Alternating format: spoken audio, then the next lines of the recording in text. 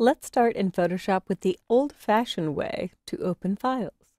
From your File menu, choose Open. And I'm going to go to my desktop because I've copied my project files there. I'll double-click to get inside Project Files and double-click to get into Chapter 1, Introducing Photoshop. Now, inside this folder, there are 4 file formats.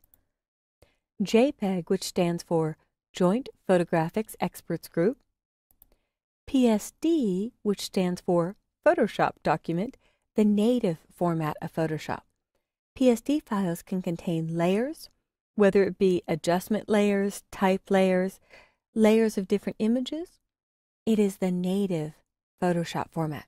And I actually use that for placing into Adobe Illustrator or into InDesign or even into Dreamweaver, Adobe's web authoring application, because it will dynamically build, through smart objects, the web format that I tell it needs.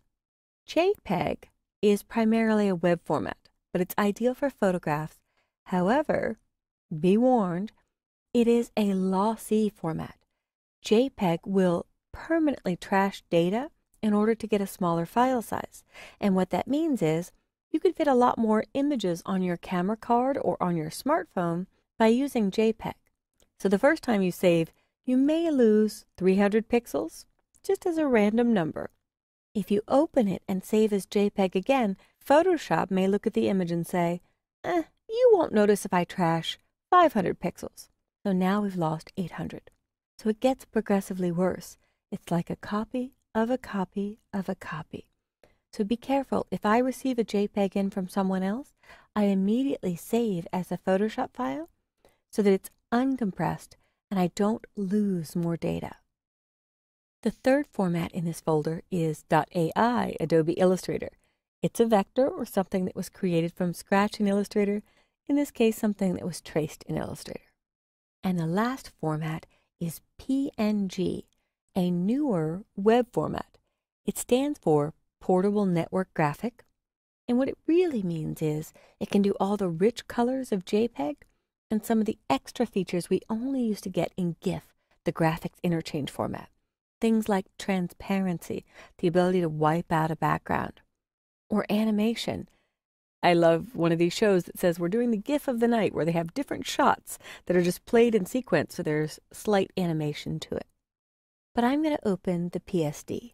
So with a double click, I've opened the old-fashioned way. Now, my favorite way is to open through File, Browse, and Bridge, which launches the free program that comes with Photoshop called Adobe Bridge, and I use it for all things Creative Suite.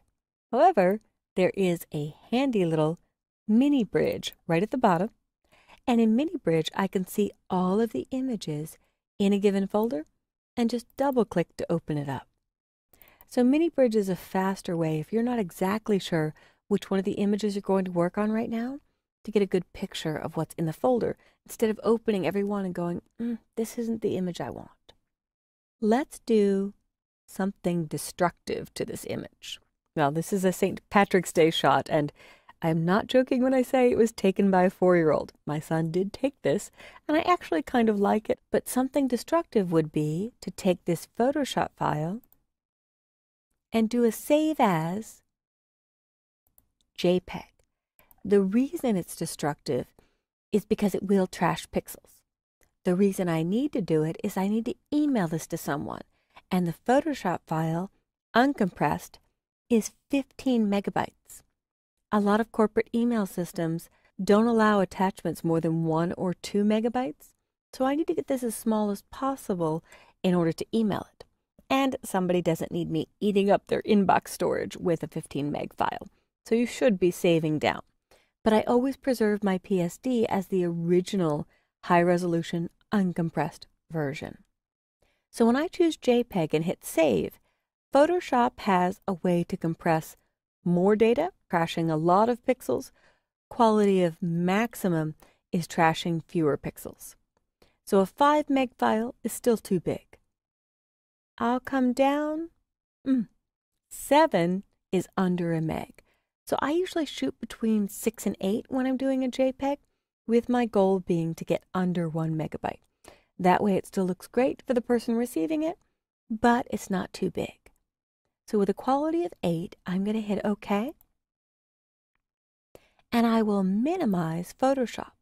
And if I open that Project Files folder and open my Chapter 1 folder, there we have the original image. Now 15.7 was Photoshop's estimate of the file size. Depending on your version of the operating system and Mac or Windows, that number will vary by 1 meg up or down. But my JPEG, I did hit under that magic number of 1 meg, so 986K. If I come back down to Photoshop, I could try another web format, File, Save As, and choose Ping, Portable Network Graphic. And when I hit Save, I noticed something in the last screen that added a little bit extra to the file size, and I'll show you next. But I'm just going to click OK on the defaults, minimize Photoshop, and the file size is 9 megs. I really didn't save a lot.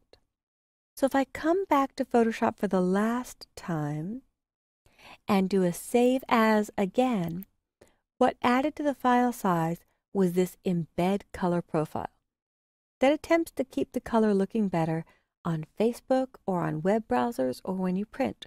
But if I turn it off and I save as JPEG again, I'll add a little bit to the file name. No, ICC. It's technically called an ICC profile, the International Color Consortium.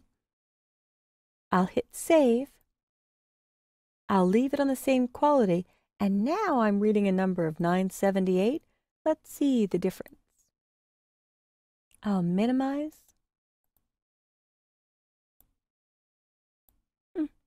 986, 987. Virtually nothing. It didn't save a lot. But that color profile, depending on the format, can add a few K.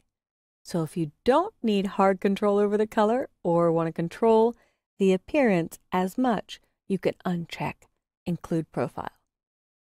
I, as a color professional, always include the color profile because I want to know that I have more control over how the color looks when it lands on the web or when it's printed. And Facebook does read the color profiles, so you'll see a difference depending on what your color settings are.